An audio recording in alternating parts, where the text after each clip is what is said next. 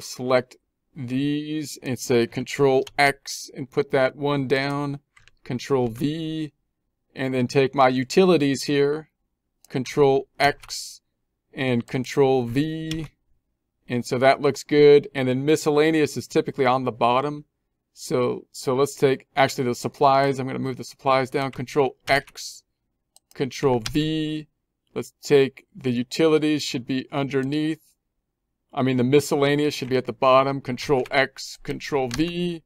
And then I'll take these three. I think that messed up my subtotal here, but that's okay. Hold on, because this needs to be taken that into consideration. But that's okay. Well, let me do it. There. Now we're back. We got the 0. We didn't do anything funny. We're going to take this whole thing, Control X, and put it right there. And so there we've got a bit more condensed thing. Looks a little nicer, doesn't it? I feel like it's nicer. So then I'm going to take Control X and put that up here. We'll get rid of our 0 thing on the right. Looks very nice. So then let's do a selection of these items and go to the alignment and indent, and then select this item, alignment and indent. Let's put an underline under the 185 font group and underline. And so there we have our total other operating. So then we're going to give that's going to get us to our other, or let's call it net operating income. Operating income. We'll subtract out the gross profit minus the other total other operating expenses. So we're looking 1743. I can double check that number now. I could just like select all this stuff down to here and say, does that check out? Can I do a double check on that one? 1743. Check, double check. Has been passed. And then I'm going to put an underline on this one. And then I'm going to put these last two because they're not part of normal operations in another category, other income and expenses. You could break them out into other income and then other expenses, but I'm going to group them together so it's a little bit more condensed. Other income and expenses. Now, because I have both income and expenses, I want the income to be positive, the expenses to be negative. So I'm going to pick this up, and maybe down here the expense is more important. But let's first pull them in before I start messing things up. And so I need to flip the signs because I need to say negative of the gains because I want the income to be positive, and it's a credit down here. And then if I copy that down, there's our expenses, which are going to be negative in this last category.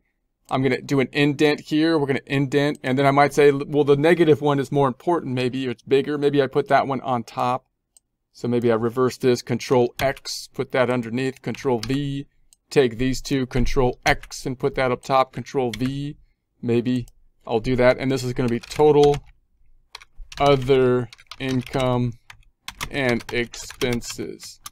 There's no maybe about it. I did do that. It's not a possibility. It's a certainty.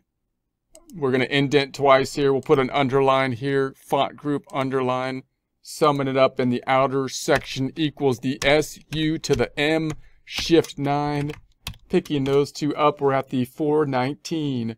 And that'll finally get us to the bottom line called net income. Net income, we'll put an underline here, font group and underline. Our last stop along the way was this net operating income. We'll add that to the 419, which will be a subtraction because that's a negative number. That gives us our 1324, which we could tie out down here because that's just summing up our column. And because we have such a well-crafted and beautifully constructed trial balance, then we can check it out with a double check right there, easy. And I'll just say check, boom, boom, double checked. And then we'll put a two underlines, font group, double underline, W underline. And so there we have it. Let's do our blue and border thing. We'll go around this thing and say let's blue and borderize it. We'll go up top, font group, blue, right there, and borders. Let's check the spelling while we're here. Did I do any spelling? Some horrible, horrible spelling thing? No. Shockingly, no. Apparently, at least spell check says so. I trust you, spell check. You've failed me in the past, but usually you do a pretty good job. So then I'm going to make another skinny. We're going to do the statement of equity. Statement of equity. Statement of equity.